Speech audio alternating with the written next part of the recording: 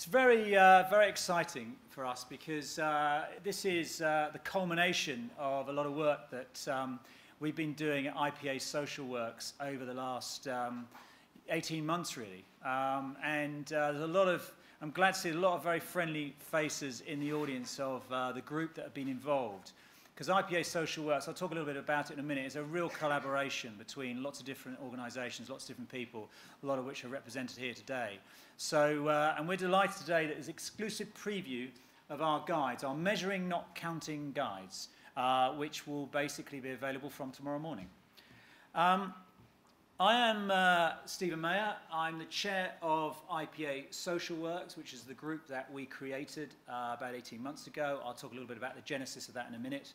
Also the CEO of MBA and the chairman of the Marketing Society. And again, that's very important because this is very importantly a collaboration between the client community, the agency community, and the research community. And that's one of the reasons this is a unique development and project. What we're going to do today is I'm briefly going to talk a little bit about IPA Social Works, where it's come from, what it is, what it means.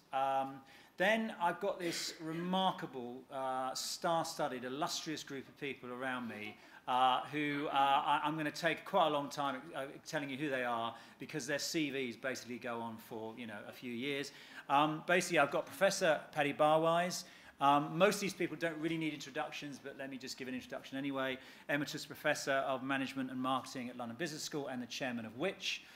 So Paddy is going to talk a little bit about IPA Social Works before we come into James Devon, the Planning Director of MBA, Simeon Duckworth, Global Head of Business Planning at Mindshare, the WPP media operation.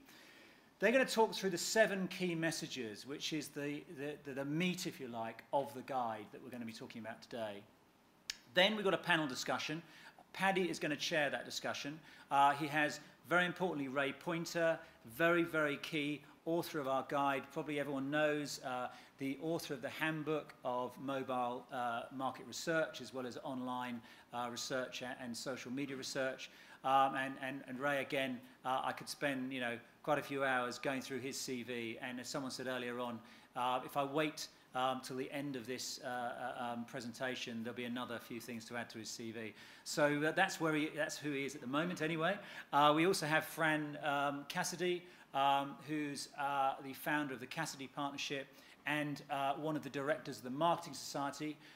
Fran is another one of the authors of the guide alongside Ray, as well as Simeon, who I mentioned before.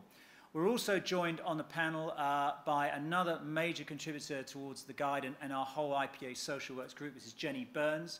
Jenny is the Group Communications, Brand and Social Media Director of RSA, the Financial Service and Insurance Company. So we've got a fantastic representation here today of lots of wonderful people who represent across the whole industry, as I say, whether it's agencies, clients, or the research community.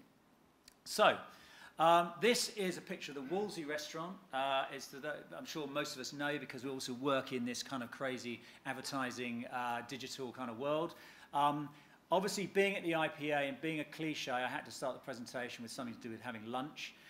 The reality is that the sort of genesis, really, of IPA Social Works does actually go back to a lunch, as indeed a lot of things in our industry seem to at some stage.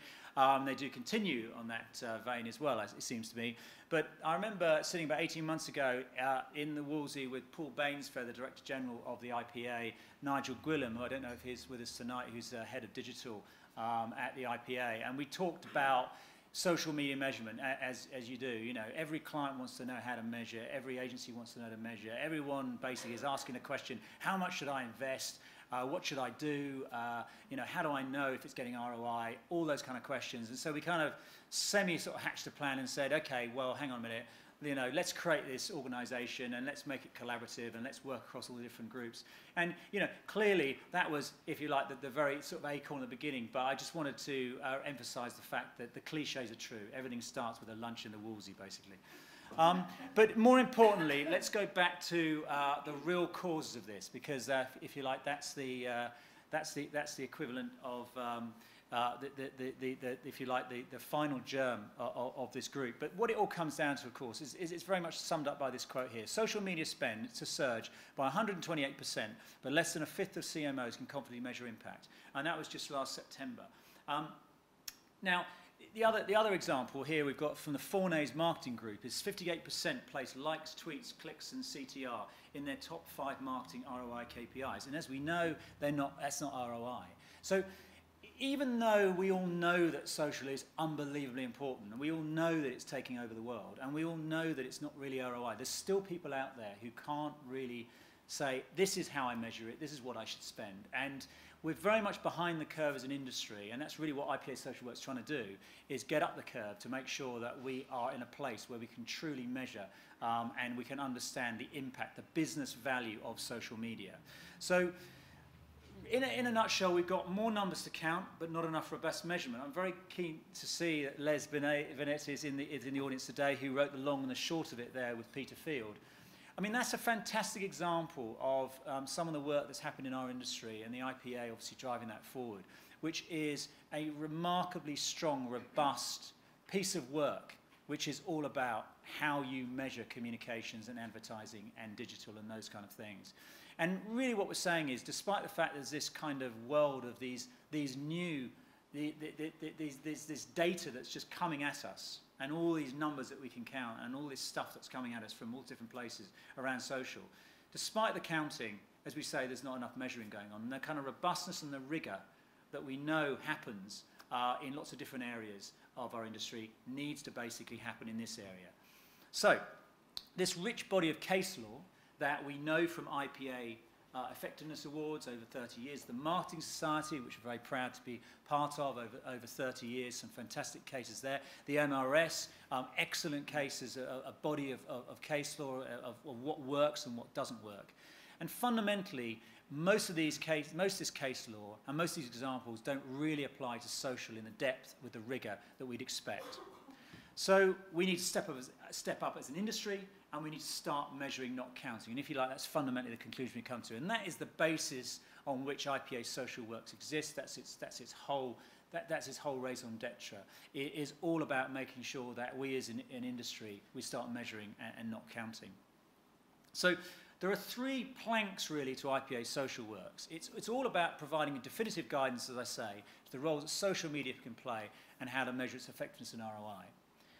The important part about it is a uniquely collaborative approach, and we're not aware of anything else actually in the world, and we're very happy to be challenged on this point, where in fact there is this genuine collaboration, as I was saying earlier on, between the agency community, the client community, the research community.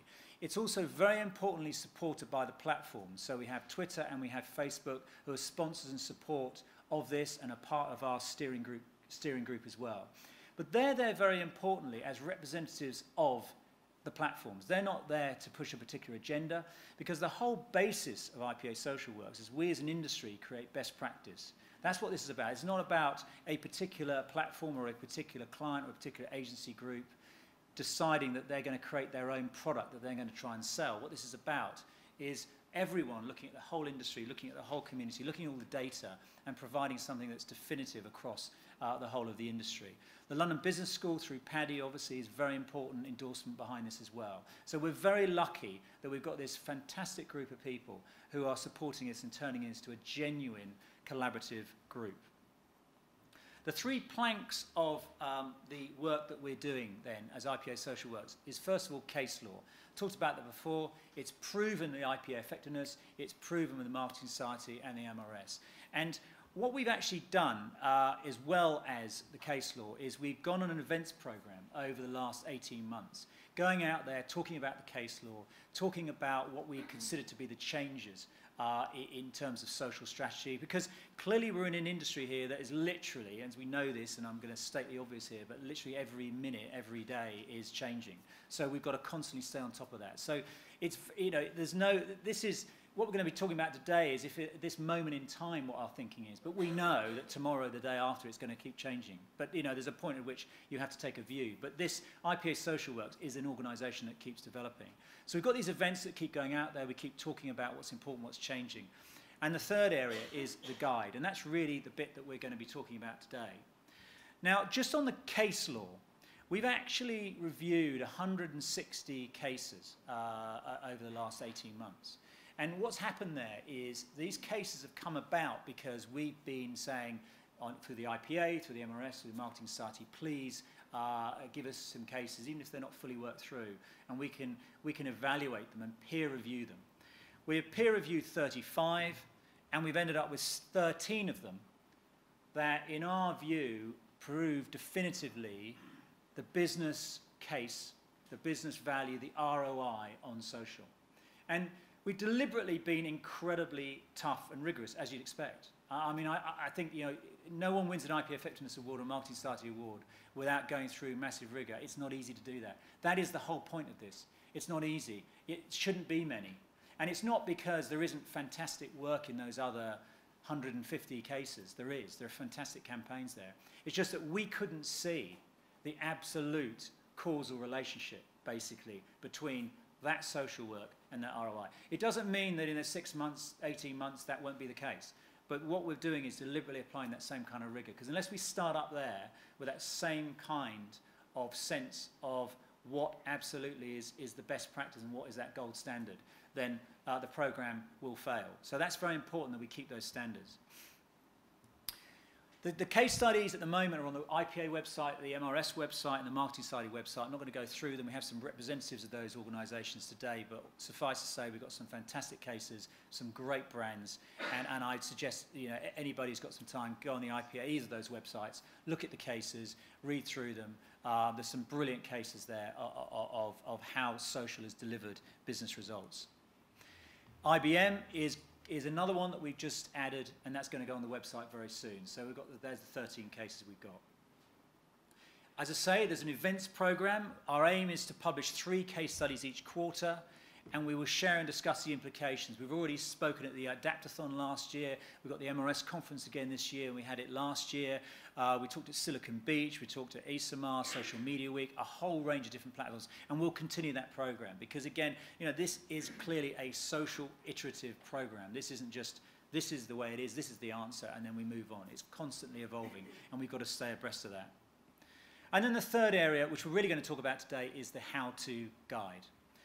Available from 9:30 tomorrow is going to be, and I see there's a little flyer on the seats there, which is very much a rough summary of some of the 7 points we're going to be talking through. There's going to be 2 guides. There's going to be a short guide for people like me, basically, who need to read something really, really quickly because I am not, you know, an expert researcher like a lot of our illustrious panel here today. And then for the really, really clever people, there is basically a specialist, a more academic view for research practitioners, which is a much longer version. And you know, this is a massive tome. This is a phenomenal amount of work that's gone into this. And you know, we've deliberately, again, turned it into an academic piece. And you know, and Ray and Simeon and Fran and the whole team have worked incredibly hard to arrive at something that we believe is worthy, you know, because this isn't just something that's been knocked up. It's something that's been developed over a long period of time with a lot of research and a lot of work. And it's important because otherwise, we're not going to be establishing the best practice in the industry that we know is important. They are the key authors. They're going to be on the panel very shortly. Some very nice photographs there. They've obviously all aged slightly since then, but you know, they all look fantastic and lovely. You notice I didn't have a photograph before because, you know, I've aged very, very fast. We've also got lots of great contributors. You know, I don't particularly want to pull out anybody, but I will. You know, it's great. We've got TfL, for example, who've been very involved. Christopher Wellbeloved from BT, I see in the back there with his Google Glass on, and please, he's filming everything that's going on at the moment, so you've been warned. We've got lots of academics there. We've got Rory Sutherland from the Ogilvy Group. You know, again, this has been deliberately a broad collaborative panel. That's the important point about this. This is an industry collaboration. This is not a partisan organisation. This is an open collaborative body. That's the important thing about it. So I'm now going to pass over to our main London Business School man, Mr. Paddy Barwise, as I say, we've been very lucky to have Paddy so involved in this programme. Paddy's going to say a few words before we then go into the 7 key points, which James and Simeon will run through. And then we're going to go into a panel discussion, which I'm pleasure to say that Paddy is going to facilitate. So, Paddy, over to you. Thank you.